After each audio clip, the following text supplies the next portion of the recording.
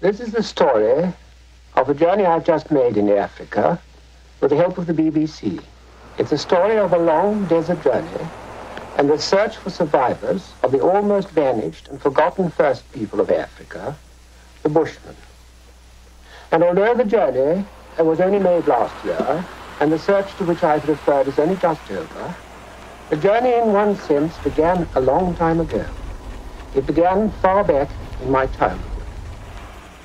I had a nurse who was a Bushman nurse called Clara. I really think I remember her face before I remember my mother's face, because she was always with me while my mother would be away with my father on affairs of state. She was away a great deal. Very early on, Clara started telling me stories about my world, not the grown-up world, stories about insects that human beings would ignore and trample on. And so she was the sort of link and the interpreter of all the natural world. There's nothing she didn't have a story about. I remember coming one evening in the central Kalahari desert here to a pan. Now, pan is an Afrikaans name for a dried-up depression in the Kalahari desert. And I remember the sun was going down, and in this kind of rosy red light of the desert, we saw some human footprints in the dried-up clay. And I could tell immediately, I remember Clara saying to me, "You will know a Bushman foot from any other foot because it's so beautiful. Slim at the ankles, broadening out in front, and always there, if it's not in a sandal, in a firm grip in the sand. But here it was embedded in clay." And those footprints became part of my conscience. They reminded me, in a way in which I couldn't ignore, of the fact that I had a 40-year-old pledge to fulfill. They reminded me of this pact I'd made in my childhood with the Bushmen. So when last year I got the opportunity, with the help of the BBC, of going to the Kalahari, I felt I just had to go.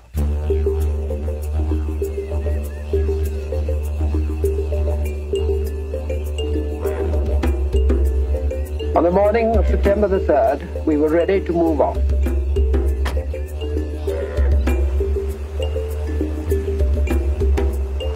And leading the procession was the Bushman and the love of Clara. It was almost as if I was following Clara's little face when I started out on my first expedition to try and save the Bushmen from extinction. I called Dabe, who has the eyes of an eagle. Master, a wild, wild man in the grass down there. We pushed Dabe forward, still afraid the wild man might run. Dabe stepped out, hat in hand, and called out the politest Bushman greeting, saying, "Cham, Kankai, good day. I saw you from afar, and I'm dying of hunger." I saw you looming up afar, and I'm dying of hunger. But now that you've come, my hunger's gone.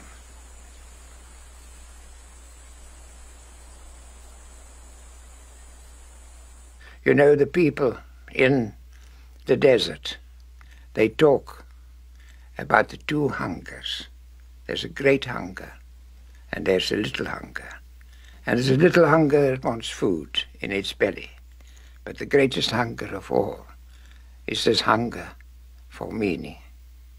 The great hunger which they dance and they sing and they paint and they tell stories about. And those things are the food for that hunger.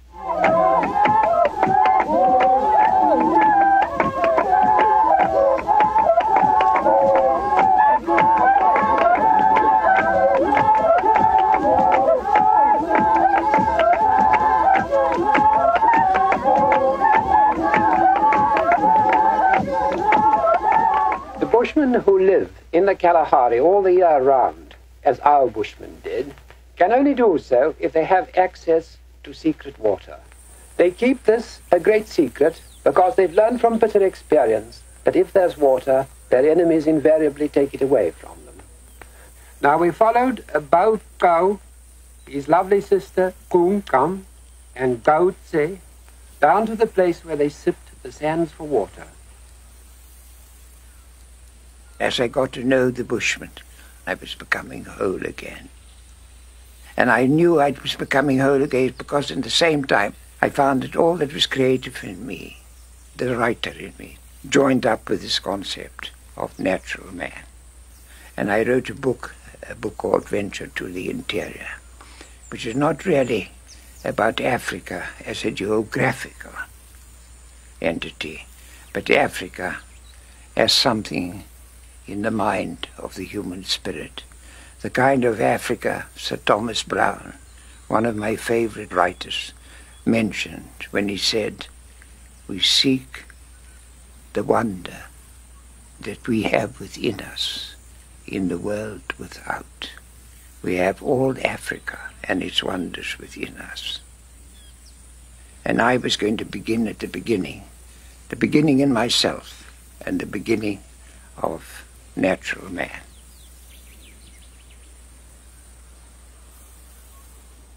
And that really was where my comeback into life started.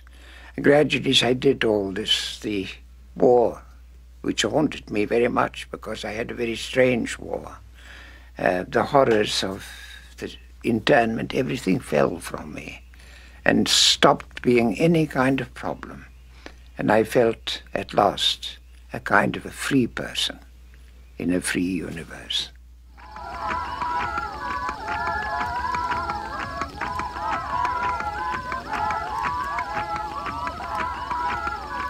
When I first met this group in the Central Desert, naturally I wanted to know about their stories. I wanted to pick up where Clara had left off. I knew they were great storytellers, and I would ask them, and I say, "Tell me stories," and they would look at me in amazement and say, "So we don't know what you mean. We don't understand. What do you mean by stories?" And I soon realized that there was somewhere in this I hadn't earned the right to ask that question yet. I was asking it too soon. But one day when we were out hunting, a little apprentice hunter, you might have called it, a little boy, he found a tortoise. And my favorite hunter, said to the little boy, "Now you take this tortoise and you take it back to your grandmother." The grandmother's teeth was bad, and the tortoise was nice and soft. He said, "I'm certain if you give her that, she'll tell you a lovely story tonight." So I thought, it's the first time I'd heard about stories. I'll be there too. We sat, and they were quite friendly and quite nice. But after a while I said, "Grandmother, I thought you were going to tell us a story tonight." Whereupon the old lady looked quite indignant. And she said to me, "Excuse me, please. I'm very deaf. I don't hear you." And all the people who were sitting around said, "Of course, she's quite right. She is very deaf.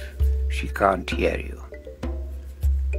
And then that the old lady again spoke and said, "You hear what they say? I am very deaf.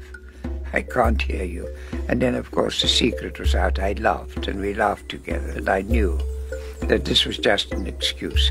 And one day when the rains broke, I knew somehow I could ask the question. And I asked my hunter. I said, "Who was the first Bushman? Where did he come from? Could you tell me?" And I could see that blank look coming on his face for a moment or two. And then suddenly he said, "If somebody told me his name was I wouldn't know how to say no." And then the stories came out. They trusted me.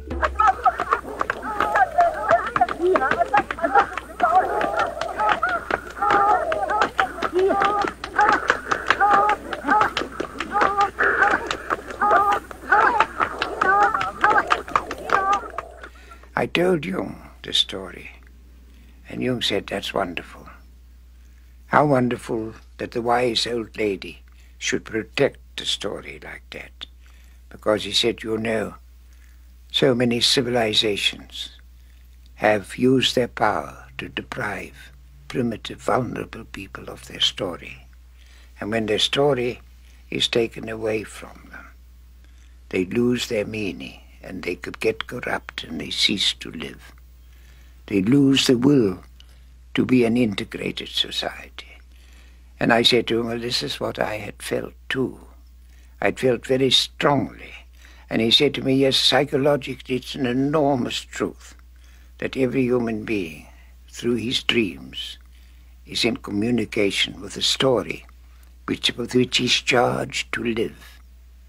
And if they don't live that story for one reason or another, they become neurotic, they become alienated, and they lose the will to be complete members of the life of their time.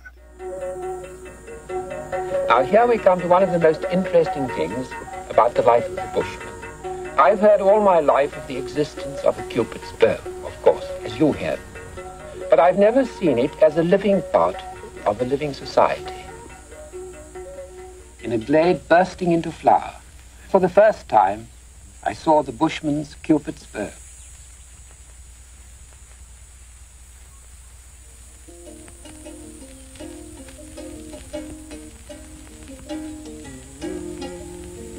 You see the woman coming, and unseen, will creep close to her.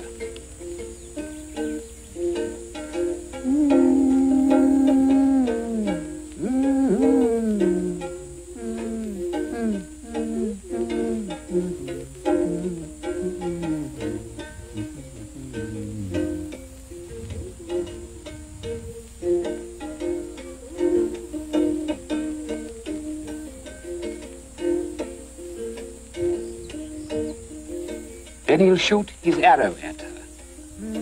If he hits her, Dabe continues. And provided she doesn't throw the arrow away, then you'll see a thing or two. We then saw Mu in the distance, walking to a spot where Liu, returning, couldn't fail to see him. Wait, Muren, Dabe said.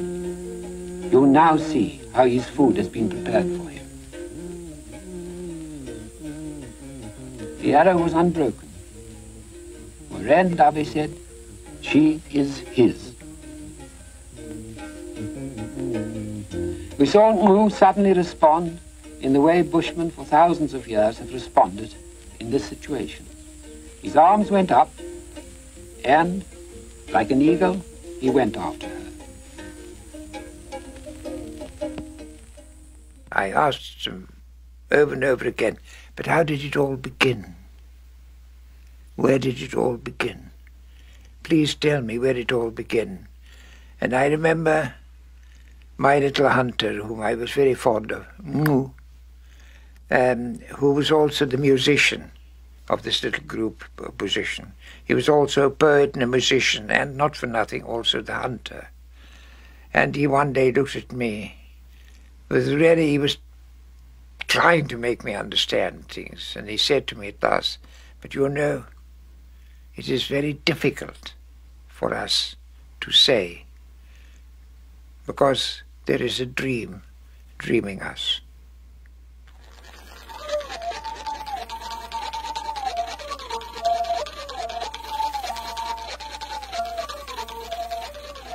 The Bushman was utterly dependent on nature. He didn't grow things, he didn't plant things, he didn't own things. I would say to them, if I asked you to be ready now to come with me for a journey of 1,000 miles, how long would it take you? And in 2 minutes they'd packed up and we were ready. They had so little of what they owned. They were utterly dependent on nature.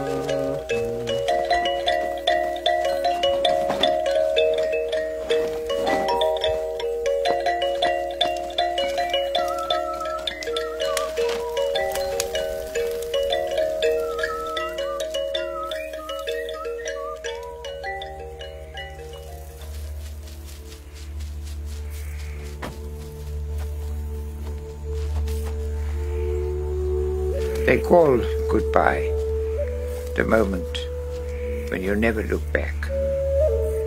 They just touch and they look at one another. And then they turn and they walk away and they don't look back.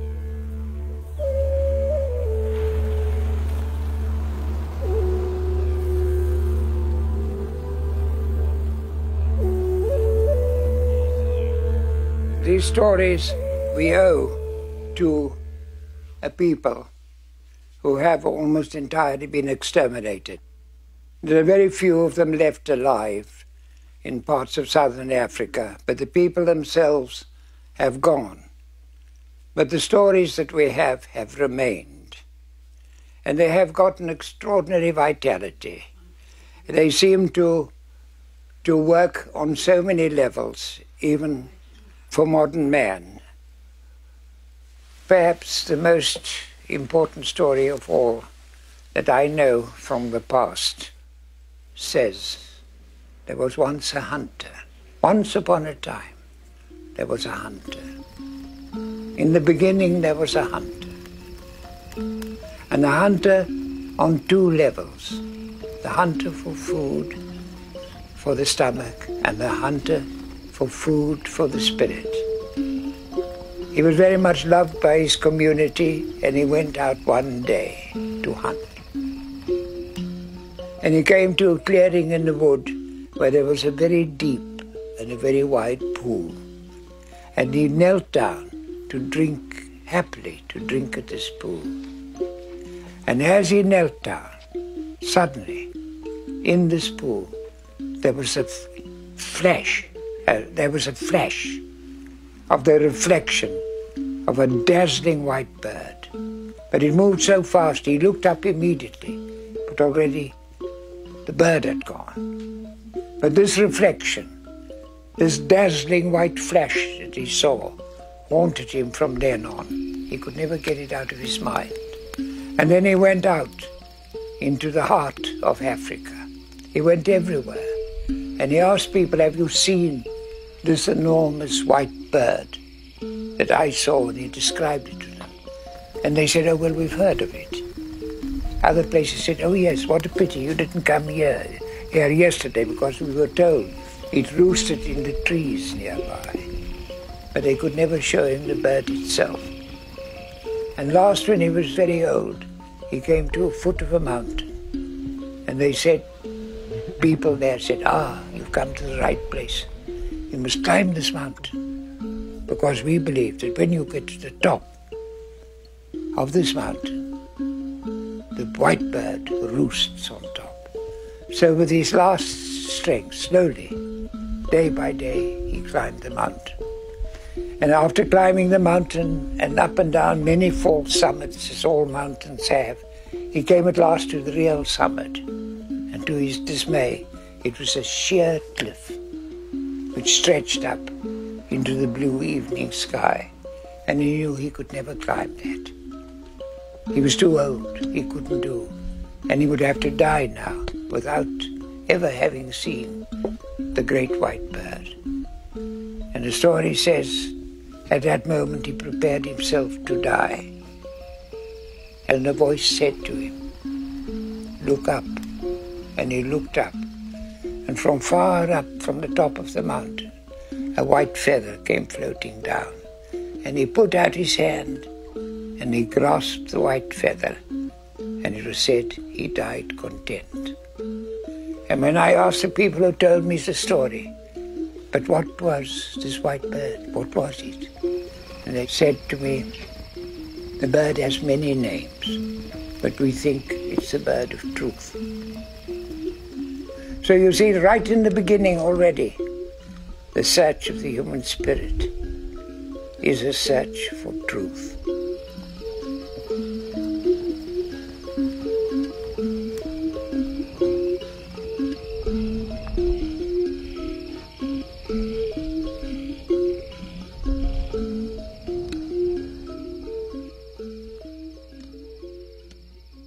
There's nothing wrong in searching for happiness, but we're using happiness there in a term as if it were the ultimate of human striving. And actually what gives, we found in prison, and I find in life, which gives far more comfort to the soul, gives you the greatest happiness, is something which is greater than happiness or unhappiness, and that is meaning. Because meaning transfigures all. And once what you are living and you are doing has for you meaning, it is irrelevant whether you're happy or unhappy. You're content. You're not alone in your spirit. You belong.